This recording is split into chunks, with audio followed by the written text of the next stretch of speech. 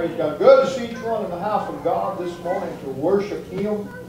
And it's a blessing.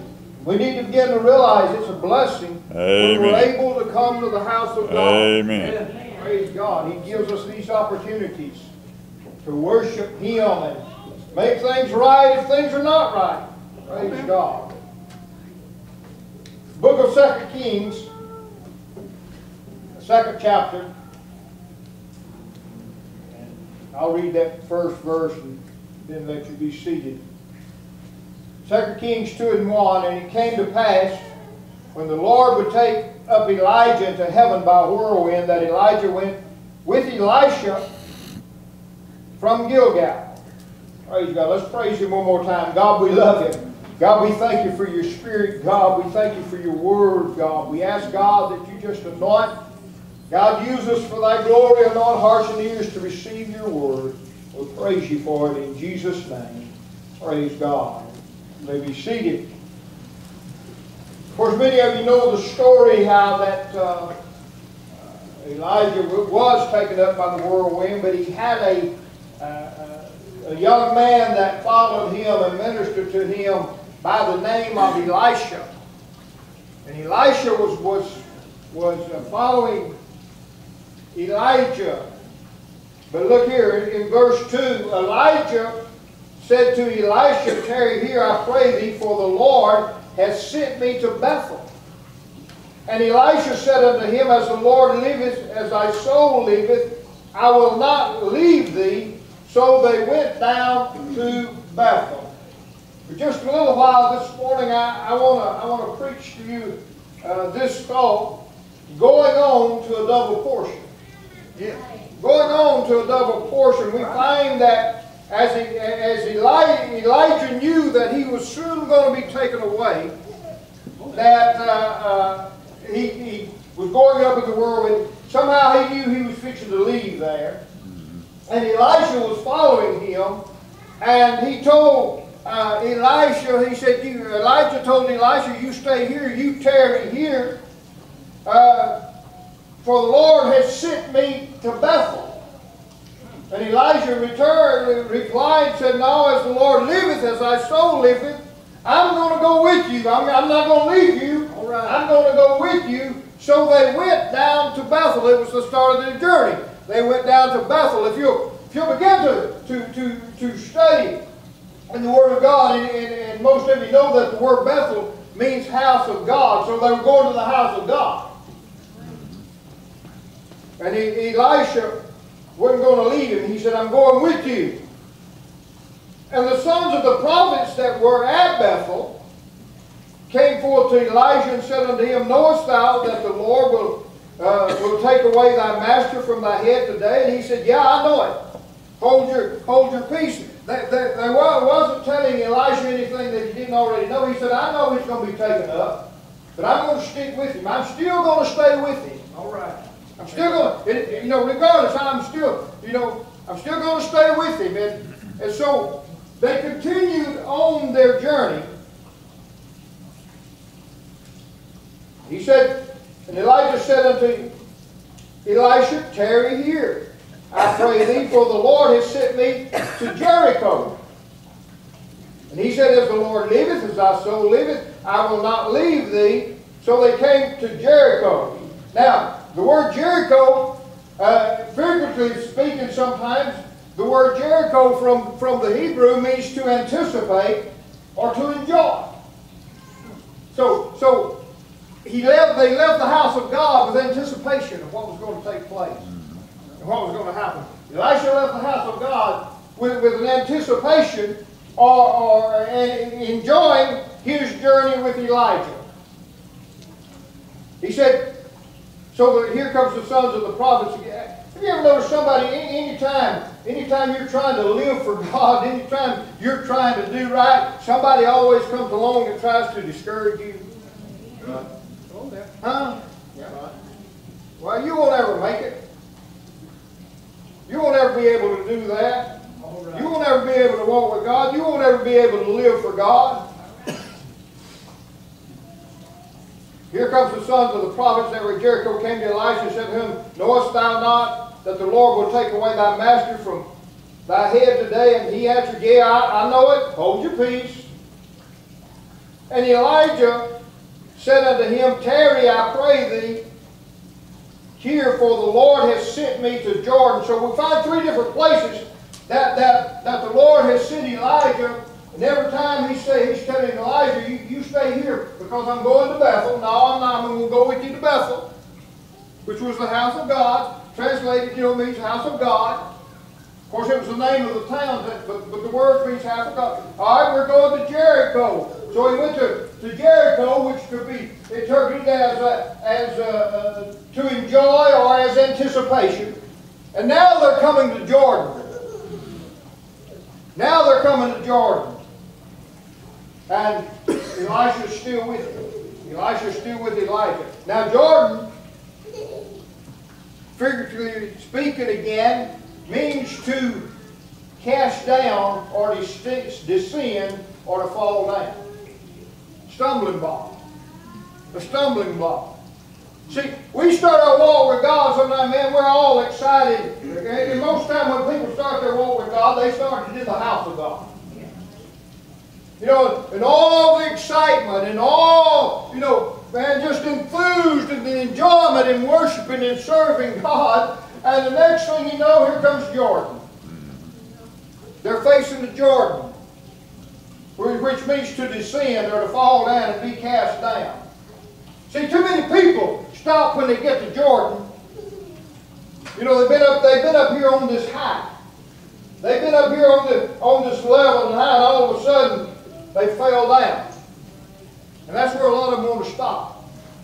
Right. The first real obstacle that they face in their walk with God, they want to stop in Jordan. Elijah said unto him again, Tarry, I pray thee here, for the Lord has sent me to Jordan. And he said, as the Lord liveth, as thy soul liveth, I will not leave thee. And I really like this verse. And they too went on. Yeah. They too went on. If we could ever get it in our hearts, never get it in our minds, no matter what comes our way, no matter what we're going to face, that no matter what, the outcome may be, I'm still going on with Jesus. They too went on. He wasn't going to let him go by himself. They too went on. 50 men of the sons of the prophets went and stood to view far off, and they too stood by Jordan. And Elijah took his mantle, wrapped it together, and smote the waters, and they were divided hither and thither, so that they too went over on dry ground. It came to pass when they were gone over that Elijah said unto Elisha, I figure by now he realized that Elisha had passed the test, because he stuck with him through thick and thin. Stuck with him through the good times as well as the bad times. Elisha had stuck with him and followed him, and finally, as it came to pass, when they were going over, they crossed over Jordan, that Elijah said unto Elisha, Ask what I shall do for thee before I be taken away from thee. And Elijah said, I pray thee, let a double portion of thy spirit be upon me. If somehow we could get a desire in our hearts that listen, the object of this is not to see how much we can get away with and still call ourselves a Christian or living for God. The object of this, being in this game, the object of following Jesus is to see how close we can get to Him. All right. Yeah. Not how far away we can stay away from Him and still call ourselves living for God or call ourselves a Christian. The object of this game is to see how close I can get with Jesus, and the only way I'm going to do that is stay with Him wherever He needs me. Woo! Stay with Him.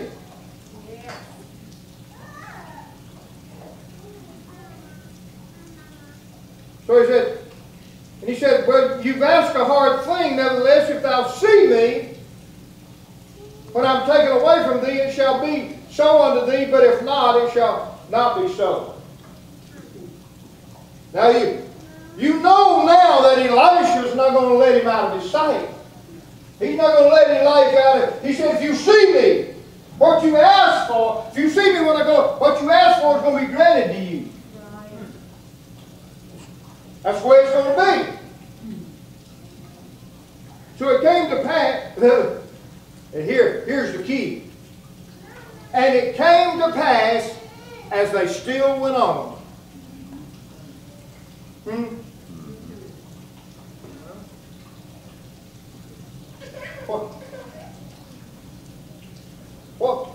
What if Elijah had stayed back on the other side of Jordan when things had got pretty low? Or maybe he fell down a time or two. What if he just decided, well, I'm just going to stay here, it's not worth it? But the Bible said it came to pass as they still went on. Anybody still going on for Jesus this morning? As they still went on.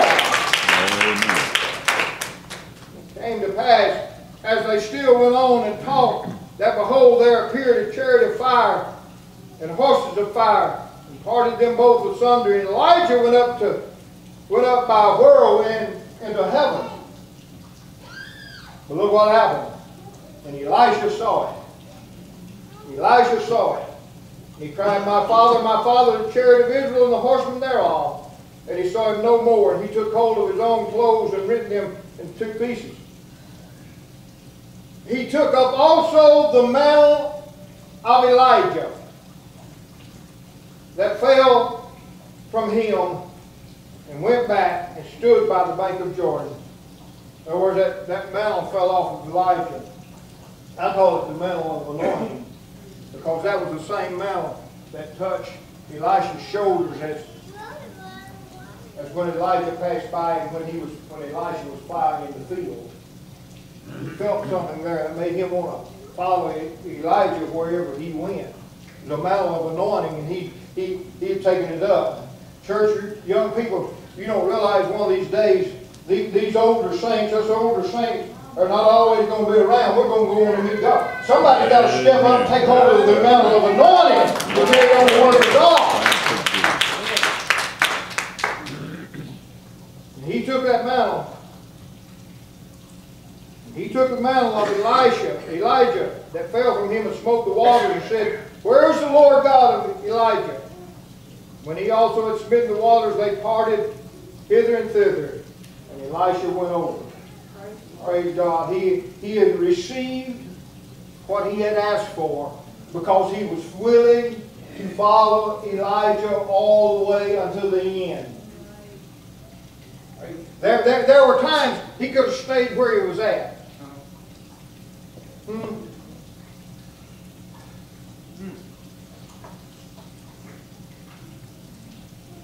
Some of you are stuck where you're at because you're simply not willing to move up. No.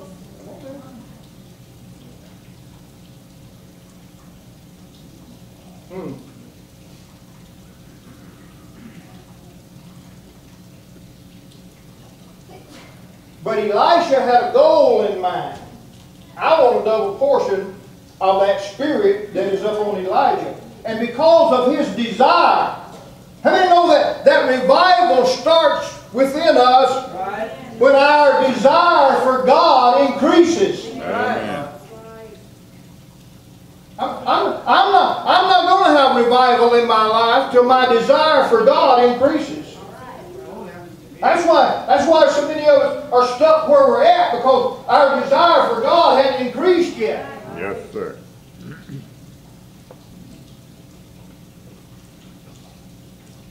I just said, I want a double portion of that spirit. I want to stay with Him.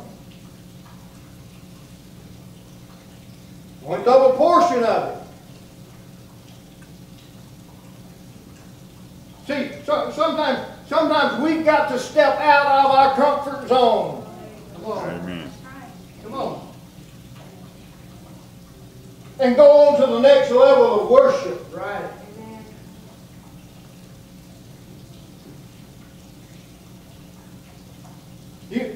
How many know we get stuck in the routine of worship sometimes? Right. Yeah. Because there's just certain things we're going to do. There's just a certain distance we're going to go with God.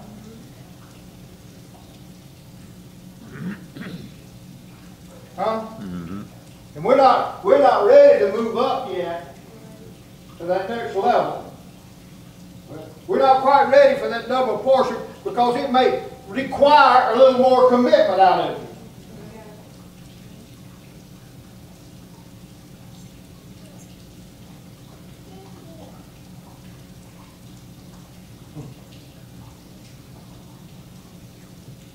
Listen, I like what Jeremiah 12 and 5 says. Jeremiah 12 and 5. If thou hast run with the footmen, and they have wearied thee, then how can thou contend with horses? And if in the land of peace, wherein thou trusted, they wearied thee, then how wilt thou do in the swelling of Jordan? If the little things keeps us from living for God, how are we going to make it when we face a big trial? Amen.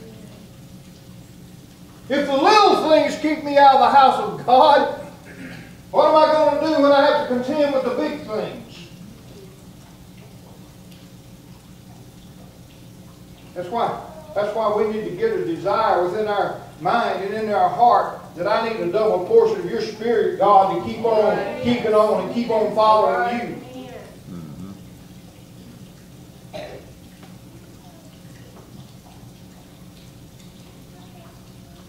John's Gospel, the 6th chapter.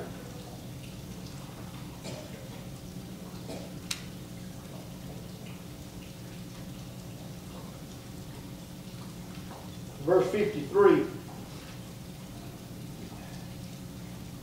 Jesus said unto them, Verily, verily, I say unto you, except ye eat of the flesh of the Son of Man and drink his blood, you have no life in you. Whosoever eateth my flesh and drinketh my blood hath eternal life, and I will raise him up at the last day. For my flesh is meat indeed, and my blood is drink indeed. He that eateth my flesh and drinketh my blood dwelleth in me, and I in him.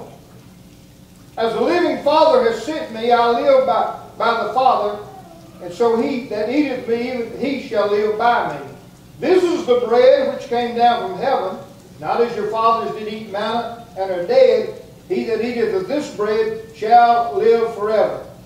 These things said he in the synagogue as he taught in Capernaum. Many, therefore, of his disciples, when they heard this, said, This is a hard saying. Who can hear it? Man, you're just being too hard with that preaching. This is a hard saying. Who can hear? I tell you, who can hear it? The ones that want to go on to a double portion in Jesus. Amen.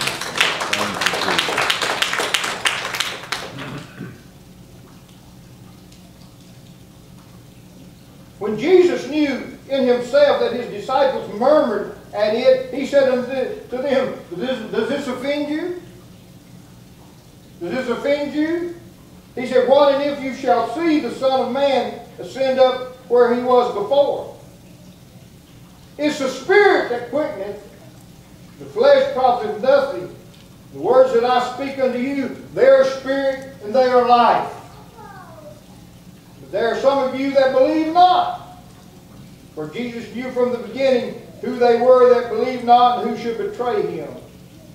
He said, Therefore said I unto you that no man can come unto me except it were given unto him of my Father. Look at verse 66. From that time, many of his disciples went back and walked with him no more. They were his disciples. They went back and walked with him no more. They didn't have the spirit of Elisha. No, sir. They turned back because of a hard saying. They turned back because the Word of God stepped on their toes and they didn't like it. So from that time, many of them turned back and walked no more with him. Elisha, you stay here. God sent me to Bethel. No, I'm going with you. Elisha, you stay here. God sent me to Jericho. No, I'm going with you. Elisha, you stay here. Never did it say where Elisha turned back. It said they too went on. They too went on. But the Bible said many of the disciples went back and walked no more with him. Walked no more with him. Then said Jesus unto the 12, will you also go away? Then Simon Peter answered, Lord, to whom shall we go? Thou hast the words of eternal life. Let me ask you something. If you walk away from this, where are you going to go? If you walk away from God, where are you going to go?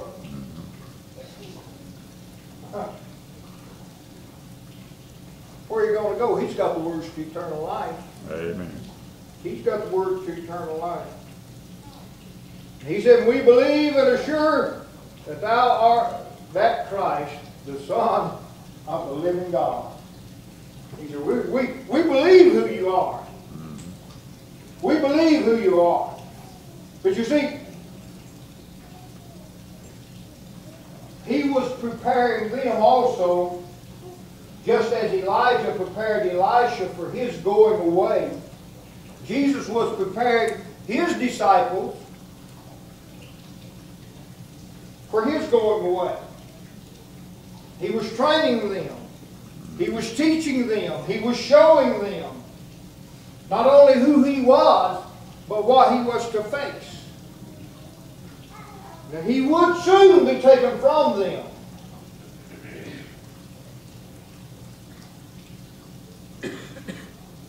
But he said, he began to teach them also.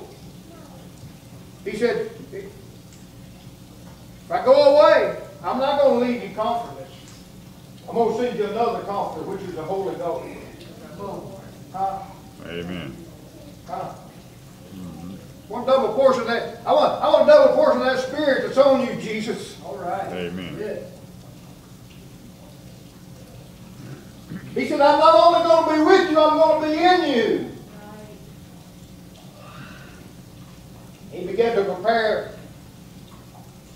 They're trying to prepare them for what was about to take place. Matter of fact, in John 7th chapter, verse 37, in the last day, the great day of the feast, Jesus stood and cried, saying, if any man thirst, let him come unto me and drink. He that believeth on me, as the Scripture has said, out of his belly shall flow rivers of living water. This spake he of the Spirit which they that believe on him should receive, for the Holy Ghost was not yet given, because that Jesus was not yet glorified. He said, come on, you're that following me. Come on. Come on and follow me. Take up your cross and follow me. But he said, I'm going to send you a comforter. I'm going to send you a comforter. He began to prepare for the time of his crucifixion, that he was going away. But look what happened. In Acts, the 4th chapter, this was after he was crucified. He appeared back to them. Being assembled together with them, commanded them that they should not depart from Jerusalem, but wait for the promise of the Father, which he said, you've heard of me. I've already told you about this. I've already told you about this. See, many of them turned back and never got to experience what these that were still following him were about to experience. Because they stopped short of the blessings of God. Because the Word got a little too hard. And the way got a little too rough. Yet they stopped before they got to the double portion.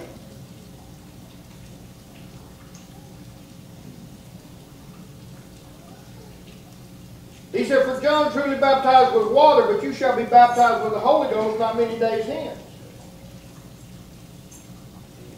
When they therefore was come together, they asked him, saying, Lord, wilt thou at this time restore again thy kingdom to Israel? But he went on to tell them, he said, but you're going to receive power after the Holy Ghost has come upon you. He began began to tell them what was about to take place and what was about to happen. But look, let me drop down to verse 9.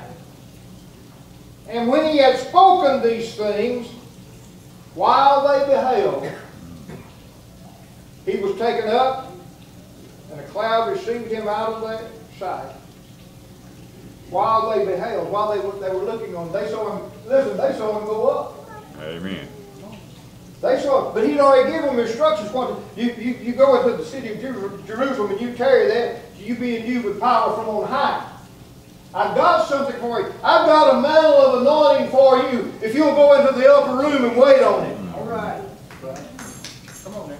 I've got something there for you. Amen. Yeah. Hey, they not only followed him to the end, to the crucifixion, to the place he was taken away, they saw him go up. Yes, sir. Guess what they did? They went on. Became obedient to the Word of God and followed him. Then they went into the upper room to wait. To wait. Of course, you know what Acts 2nd chapter says.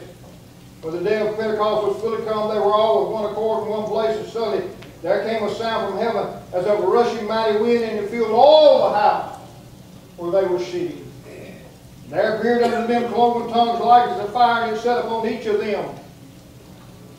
And they were all filled with the Holy Ghost, and began to speak with other tongues as the Spirit gave them utterance. You know the story how that the Holy Ghost fell, and it was noised abroad, and they all came together to see what was going on in the upper room. And they began to question what was going on, and Peter began to tell them, this is that was spoken of by the prophet Joel, saying, behold, it shall come to pass in the last day, I'll pour out my Spirit upon all flesh. And he went on to instruct them and preach to them Jesus Christ and him crucified. And the Bible said, when they became pricked in their hearts, in verse 37, and when they heard this, they were pricked in their heart, and said unto Peter and to the rest of the apostles, men and brethren, what shall we do? Then Peter said unto them, repent, be baptized, every one of you, in the name of Jesus Christ, for the remission of sins, and you shall receive the gift of the Holy Ghost. For the promise is unto you, to your children, and all that are far off, even as many as of the Lord our God shall call. I said, well, we already know that. We've already heard that, and you preach that all the time. But I'm here to tell you, don't stop short of the blessings of God. All right. What are you trying to say? Go on to the double portion. Don't stay at Bethel. Don't stay back where you started from. All right. Go on to Jericho. Amen. And then from there, go on to Jordan. And then be bold enough or brave enough to cross over Jordan into the land that God has promised you. To a double portion. In other words, if you've repented, don't stop at repentance. Amen. Go on and be baptized in Jesus' name. Amen. If you stopped at baptism, don't stop there. Go on to the double portion that God will pour His Spirit and the Holy Ghost out upon you. Go on and receive everything that God has got for you. Don't stop short. Don't sell yourself short. That's right. Don't sell yourself short. Amen. Elisha, if he'd have stopped at any of those places, would have not seen Elijah go up and would have not have received that mantle of anointing that came back to earth, would not have received that double portion. We fall short. Don't fall short of what God, and my Lord, I'm about halfway through, and it's getting close to 12. I'm trying to get somewhere here. So I'll hurry. I'll hurry. Ezekiel 47. The Bible said afterward, he brought me again unto the door of the house, and behold, waters issued out of the house. What house? House of God. And afterward he brought me again to the door of the house, and behold, the waters issued out from under the threshold of the house of God. Living water. Amen. Living water. The water that I give you shall be a well of living water springing up into everlasting life. Yes. Where did those waters issued out from the house of God?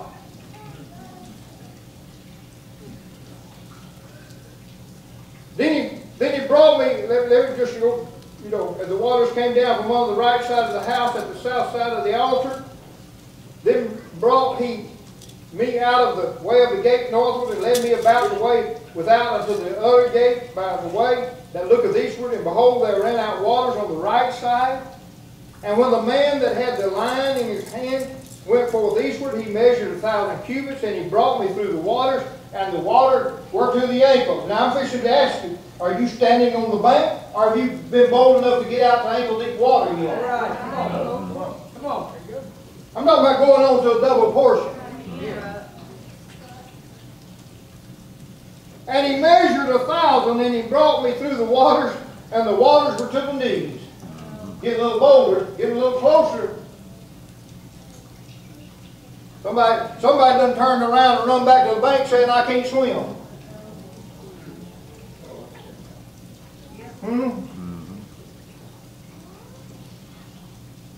Afraid you're going to drown in knee-deep water. Amen.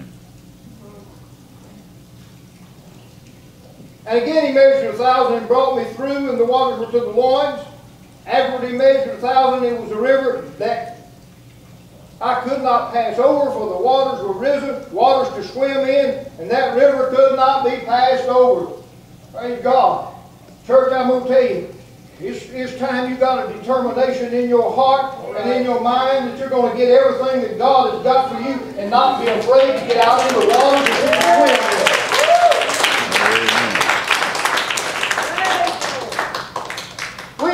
We don't have time to play church anymore. That's right. We don't have time for church just to be a sideline. Amen.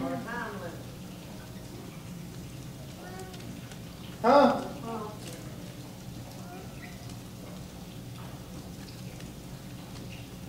God has to be your life. Living for God has to be your life. Yes, God has to be number one in your life. Then you build around God. Amen. You put first, then you build your life around God. Don't try to build God around your life. Amen.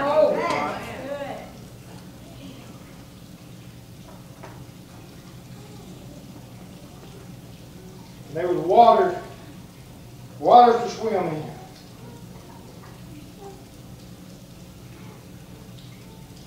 He said, Son of man, hast thou seen this? Then he brought me and caused me to return to the brink of the river.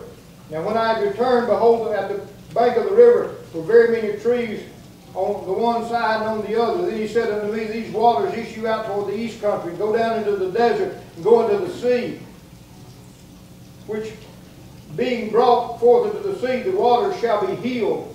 It shall come to pass that everything that liveth, which moveth, whithersoever the river shall come, shall live, and there shall be a very great multitude of fish, because these waters shall come thither, for they shall be healed, and everything shall live, whether the river cometh. Out of his belly shall flow rivers of living water. Church, we need to get to the place that we let the Holy Ghost flow, that it touches the lives of those around us.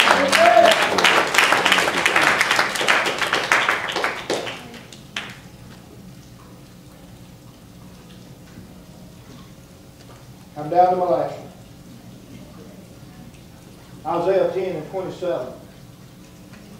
This shall come to pass in that day, that the burden shall be taken away from off thy shoulder. The enemy's burden. The enemy's burden.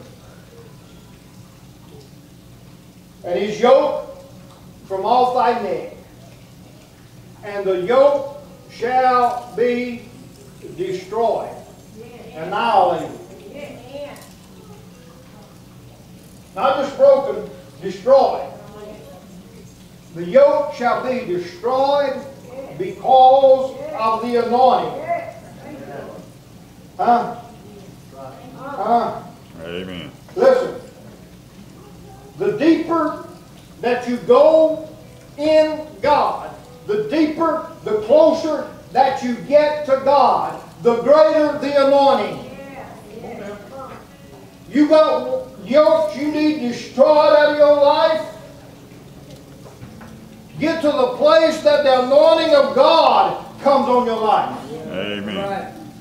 Somebody said, what is the anointing? It means a gift. Ye shall receive the gift of the Holy Ghost. It means a gift, a special endowment, an anointing. Special endowment.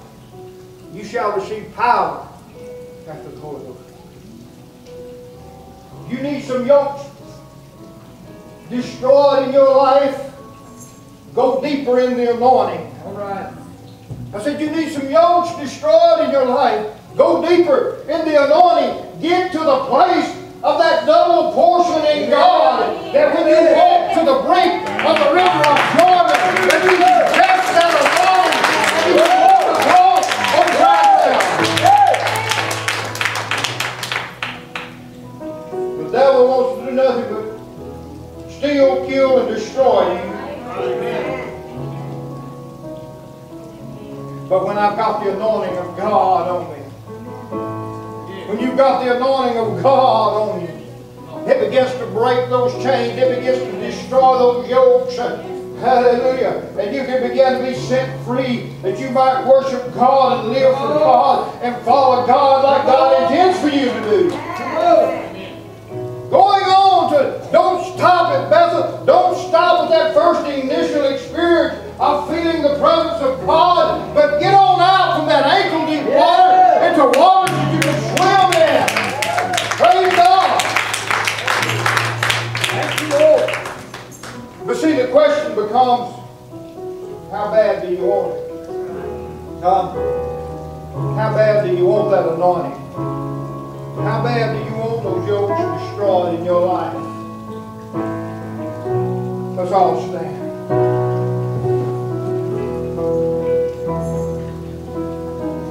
My Lord. Aren't you about ready to move up? Been in that place too long. Been in that rut too long. Been halfway in just too long. Halfway in is still halfway out. Ready to go all the way with Jesus. Just want to draw closer to Him. Just want to feel the greater anointing. Why don't you come while they sing this morning?